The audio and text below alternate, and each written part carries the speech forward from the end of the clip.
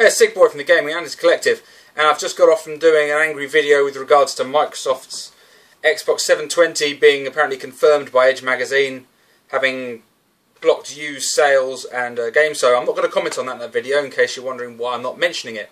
I just want to do a few news updates. One that is absolutely hilarious. Now, from watching my videos you'll know, not too pleased with Dead Space 3 and their microtransactions. Turns out, somebody spotted that there's already a big glitch in the system where you can actually spawn essentially unlimited items by getting it, apparently going out of the room, going back in again. There are ways that you can scam the microtransaction system. I'll put the link in the info bar for that. That's absolutely hilarious. I'm absolutely loving that there's already a backdoor to circumvent their bullshit system. What will be interesting will be see how quick EA patches this. Because you'll see all the errors that EA put in their games, how long it takes them to patch, how much they kick up a stink about how much it costs. Look at the FIFA games. They carried over the weird kind of like tumbling of the characters together and kissing and stuff. And they didn't patch it because people are like, this is stupid, and they just left it. We'll see what happens now. It's going to cost them microtransactions. I hope this information goes viral. I hope that everybody who's bought that game uses this glitch and before they've patched it and rinse it for everything it's worth and then fuck their microtransactions. I think it's hilarious. Incidentally, of course, they did have 11 Day 1 DLC packages, plus they've already announced their first major update. EA are EA, and EA are thieving dicks. But the other bit of news, and from my perspective it's a bit of good news, because I did go out there and push it as a solid game. Kuni, Wrath of the Witch is selling out absolutely everywhere, which is lovely to see. I don't know whether Namco Bandai sent only a limited release in the UK and the US, but it's sold out absolutely everywhere. And as is, and I've got a bit of good news, the Wizards Edition. I was a bit fortunate, and I managed to pick one up.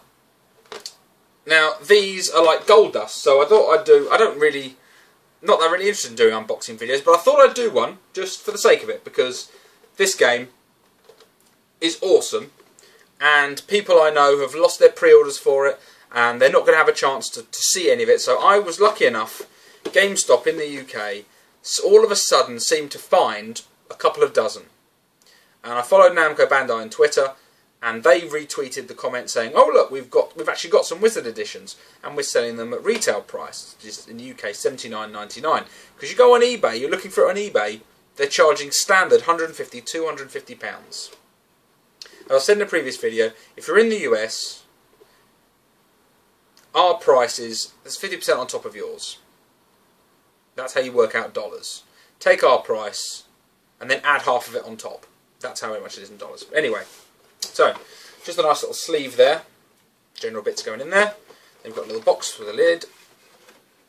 Oh, it's very nice. And in here, the thing I really wanted, which I want to have for my desk, I'm going to open it up now, is a little drippy plush. How fucking cool is that? I am going to wait till I'm really sad, and I'm wondering if I cry on him, if he'll turn into a little fairy and he'll be, "Oh, come on now, stop, brother. What's wrong with you? You keep crying. Come over here, come to my little exciting village. Oh, now you want to see if my world, see? Come on now, tidy." That'd be pretty ideal. And obviously, wrapped copy of the game. This does mean I now have an additional copy of the game. Presumably this is a do not sell separately, but screw it. I'm going to sell a copy since I've already got one. And one thing that's really nice, oh yeah, big chunky instruction manual. I'm pretty sure that's the same instruction manual that comes in the standard one, so that's not any interesting. However, this is lovely, and this isn't available, it seems, in any shops. What you have is, you've actually got, inside here, which I think is lovely, you've got your Wizard's Pledge.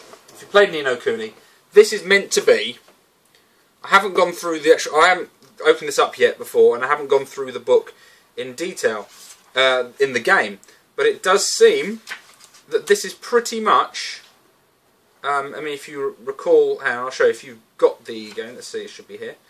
If you've got the game, then you'll know, you'll see these pages. These pages are the pages that appear in game.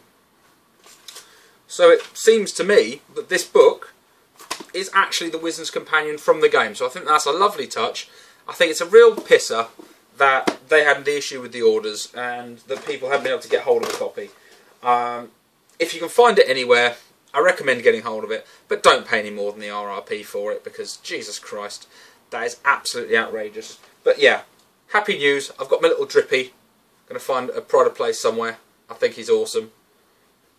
I didn't fancy paying £250 for him, so I'm very glad I found it standard price, and I can sell the game, because even on Amazon the game's sold out. So I could sell this new game for retail price and at least get some of the money back, which is nice. I'll put that back in its little bag. But yeah, just thought I'd do that. Which is, I'm thoroughly enjoying that game, Wrath of the White Witch. I've said it before. Highly recommend getting hold of it. It's one of the best RPGs I've played in absolutely years. It's absolutely terrific and just puts a massive, great smile on my face. Anyway, guys, that's really all I've got. Actually, no, I haven't. I do have something else I was going to mention. I was mentioning about conversion prices earlier. Now, the Ouya has been announced that there is a launch date. It's a couple of months later than it originally said it was going to be. But the Ouya is up for... They have identified where you can buy it from. You can buy it from the Ouya website. You can buy it from Amazon. I'm very tempted. I may well hold off for the 3D model because I don't think it's going to be much more expensive. And I do have a 3D TV, so I would rather play it on a big 3D TV. I think that would be a better experience to try that out. But, well, we'll see. But my real gripe about this is that Ouya has been a massive indie success, essentially, and I really hope it does well. I hope it turns out to be a new, exciting platform, and I hope it has some brilliant games.